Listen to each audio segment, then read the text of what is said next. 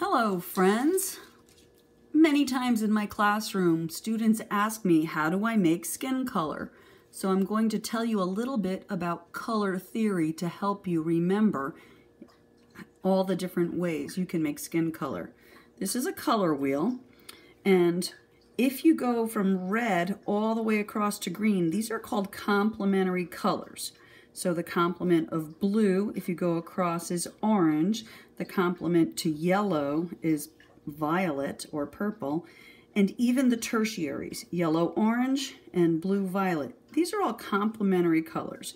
But we're going to stick to the primaries and secondaries for this lesson. In college, I was taught that when you mix complementary colors, you get a neutral gray. But with most of the paints I've ever seen in schools, I find that it comes out more like a brown. And that's when I realized there's so many beautiful shades of tan and brown that I can probably use this anytime I want to paint skin colors. So these are the materials you'll need. I have some goose paper. This is paper that was going to get thrown out, but it's still good on one side. This is where I'll do some practice and just look at my work. I have my watercolors, a paintbrush, some water, a paper towel, and my color wheel to help me. But I'm going to move this to the side so I can put my paper on my work mat and keep my table clean. Okay, in my classroom, all my students have access to a color wheel like this, and these are the tempera cakes we use. So these tempera cakes are really handy because they wash off pretty easily, and I let my students sort of mix and match all over. So I'm going to start with one combination, red and green. I'm going to get some water. I'm going to wake up the red. It needs a lot of water. Swirl it around, and I'm going to wake up the green and swirl it around. And I'm going to mix these colors, and later on I'll wipe them off because I think mixing colors is really how you learn how they work together. Oh, look at this. This is a pretty nice brown with a red tint. Look at that. So red and green in combination make that really nice, rich brown. All right, another combination would be purple and yellow because they're complementary colors.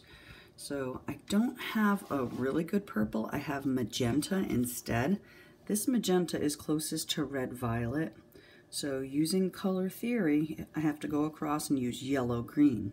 But I don't have yellow-green. My regular green just got a little bit messed up. So I'm going to clean the red off of that. And I'm going to make a yellow-green. Here's some green. I'm going to add it to the yellow. So I'm making a yellow-green. I'm going to pick up some more water to make sure I have enough paint.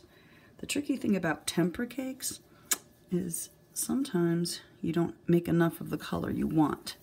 Well, I'm mixing my yellow-green with my magenta, my red-violet, and here we go. That's a little bit too green for me, so you have to experiment. I'm going to keep rolling and maybe make it a little more yellow. Ooh, look at this. If I put it on the yellow, that seems to be working. Here's a nice deep tan color. Still a little too green for me. I'm going to take off some of that green. I still want some of the green, but not too much. And a little more red-violet. All right, here we go. There we go. That's a nice brown right there. The last combination would be blue and orange. Now, I have a royal blue right here and a teal blue right here. Maybe we'll try both because really to learn about color theory, you need to experiment and wonder a little bit about what works best. The other thing is, if you're using printer paper at home, or printer ink, they have this blue is actually called cerulean. So cerulean looks close to that teal blue, and I might try that and see if that works better. This looks pretty good. Here's a nice tan brown color. Now, let's experiment. I'm going to wipe off that orange that had the royal blue, and I'm going to wake up the blue-green, which is really close to this cerulean blue. And let's see if we combine that with orange, what happens?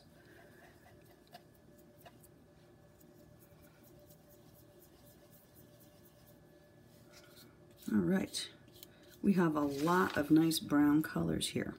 Now, if I want to get a nice peachy tone, I need to make it a tint by adding some white. I'm going to pick up a little bit of this color. I'm going to add it to my white. I have to wake up that white and get the white creamy.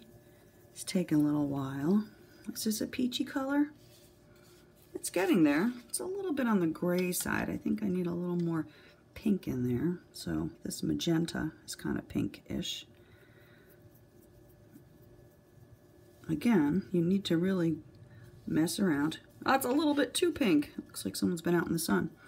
To make the opposite of pink, tone it down a little bit. Get some of that one and add it. So as you can see, you can make all kinds of colors, but you have to mix and match. The basics are use complementary colors, experiment a little, and if you want to make a tint, you add white. All right, so these are tempera cakes. Don't eat them. I hope you enjoyed learning about color theory. In my classroom, tempera cakes work really well to make skin tones. However, when you use watercolors, this chart really does make sense because these colors often do turn into gray when you mix the complementary colors. So instead, when you're mixing watercolors, there's different things you need to do. You're basically going to use yellow, orange, red, and you can mix in a little bit of this brown, and you're not going to make the paint really thick, you're going to make it watered down. You're going to use your palette here. I'm going to load my brush with water. I already put a drop in to wake it up. I'm going to pick up some yellow paint, and I'm going to put it right here. Now, the reason I'm putting it here is I'm going to add some colors to make a nice skin tone. I'm going to start with a very light skin tone. That's a little bit too light. Let's see. It's kind of orangey. So I'm just going to put a dab of red in there. It's still a little peachy. So when you want to tone something down, if it's a little bit too orange, look across and maybe if you get the teeniest bit of a color, like the tiniest drop of blue, that just tones it down a little bit. And then in watercolor, you add water to make it very thin. So here's a test. That's pretty peachy. It's still a little bit on the yellow tone. So a little bit of purple might tone down my yellow. Let's see. Well, that's as close as I think we're going to get with watercolors. So let me show you how you can use it on your painting. First of all, I'm afraid this won't be enough, so I have to mix up a little bit more.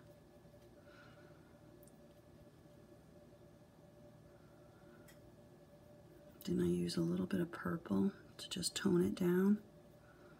Now I'm going to add that water to thin it down, and when I paint it, it's going to be very thin because this is watercolor. It's very transparent.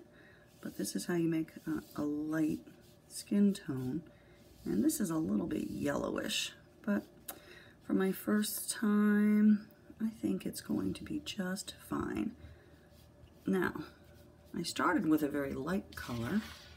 I want a darker color for another one of my hands. So I'm going to leave that there, and I'm going to make it a little bit darker. Now, since you have watercolor, you can use some brown in there. Let's test this. Oh, there's a nice reddish tan there. So I'm going to use that reddish tan because I have a lot loaded. I have a lot mixed up. I'll put it in my brush. And I'm going to paint it on. Notice it's very different from the tempera cakes. This is a very thin color. It's transparent. That's what's nice about watercolors. And if this is what you have in your house, instead of tempera cakes from school, it's going to work very well for you. And I did have to practice this last night. It's not that easy. So I want to show you all the sample scrap papers I used before I made this video. This is a combination of papers. Some of these are tempera cakes and some of these are watercolors. I think this is one of the watercolor ones. This is one of the watercolor practice sheets. So even though I'm doing this here and you think it looks great, it took me a long time to figure this stuff out. Now I'm going to do another darker brown this time. What did I just do there? All right, I'm going to start with a dark brown right out of the palette. Now, strangely, I just want to make it a little darker, but instead of using black, I'm going to use a little purple. Let's see how that looks. There's a rich brown. All right, I'm going to use this right on this hand. We are made up of so many beautiful different skin tones in this world and it looks really great when you compare them by putting them in contrast next to each other because they really complement each other. It would be pretty boring if everybody looked exactly the same. And here we go with some brown. Now, you have 3 different skin tones here, and you can go ahead and practice on your own. Don't forget to get goose paper. You know goose paper is paper that is good on one side. Someone's going to throw this out, but I said, no, I will save that. And I hope you have fun experimenting. Did I mention I already did 2 of these paintings yesterday to figure this out? This one is watercolor, and this one is the tempera cakes. But I don't think too many people have tempera cakes at home. That's why I really focused on watercolor today. All right, I can't wait to see all your artwork.